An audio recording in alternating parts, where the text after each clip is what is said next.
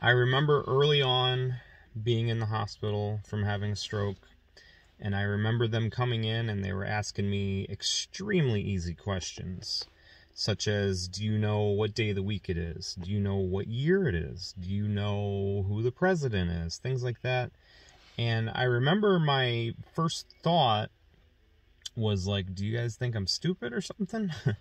But then I started to think about that, and I started to remember watching my brother go through his first stroke recovery.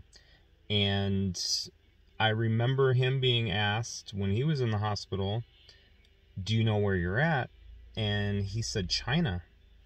So I thought back to that, and they have to kind of measure, and they have to kind of gauge where you're at mentally and how much you've retained, and they have to check on your cognitive thinking ability.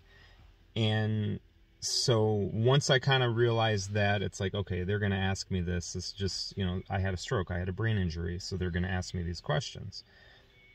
So in rehab, in the hospital, they also had me doing mind exercises, which was basically there would be like a story problem that you would have to figure out, and you'd have to kind of go through a process of elimination. And that was stuff like, like there'll be a sheet of paper and it'll have plots in a garden, and it'll say something like, you got to plant all these vegetables, but you have to do it in this criteria. And you're going to plant onions, but the onions can't be next to the the whatever, like the carrots or something. And the carrots have to be in the second row. And then like something else, the potatoes have to be near the spinach, or just like stuff like that. And so you have to kind of go through and figure out mentally like where everything goes and write it on the piece of paper.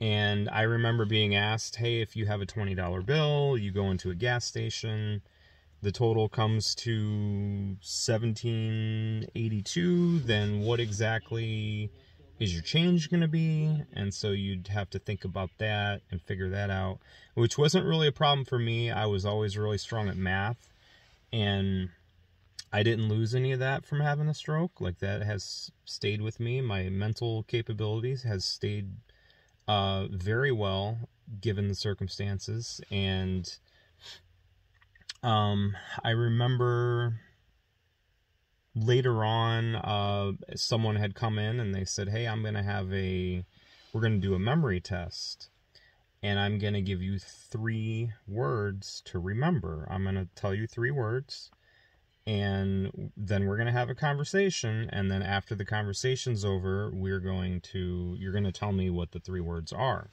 So he would say something like car, keys, and red, like the color red. And then we'd have a conversation, and it was stuff like, hey, what kind of things do you do? Like, what do you like doing? What do you do for a living? What's your job?